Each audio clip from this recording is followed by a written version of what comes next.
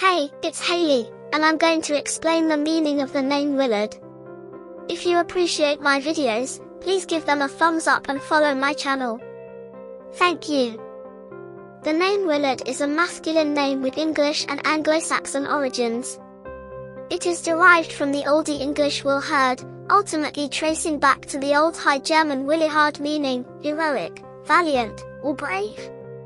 The name is composed of the ancient Germanic elements will, meaning to be willing, wish or desire, and hard, meaning hardy, strong or brave. This gives the name Willard a powerful meaning, representing one's willingness to show courage. Despite facing the Norman conquest of England in 1066, Willard survived as a name, and first appeared in the famous Domesday Book in 1086. A few centuries later, it emerged as a patronymic English surname. The first written record of the surname appeared in Norfolk, England as Willard, in the mid-12th century. People with the name Willard are often associated with the number 7 personality.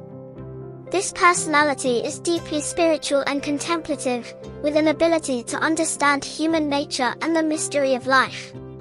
Sevens have a strong intellectual capacity and are described as artistic, poetic, and scientific-minded.